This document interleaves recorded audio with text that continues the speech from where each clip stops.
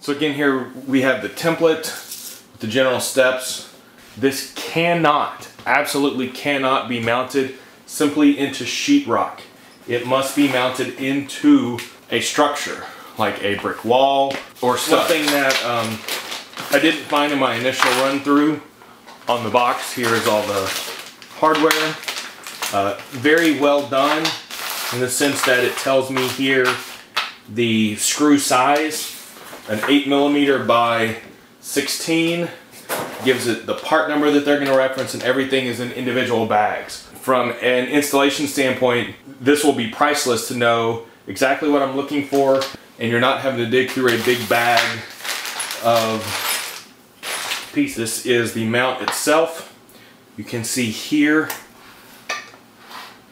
are some plastic channels for wire guides. Here's the wall plate. That will mount on the wall. And we have this here that will hook on top, settle in that, that guide channel at the bottom, and that whole section there will slide back and forth.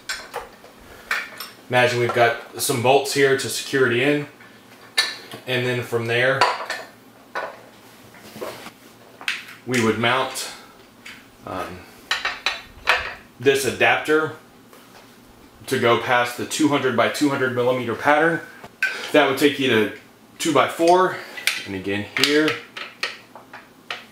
I don't want to tip that over, but these would take you to 4x4, 400 by 400 millimeter base pattern.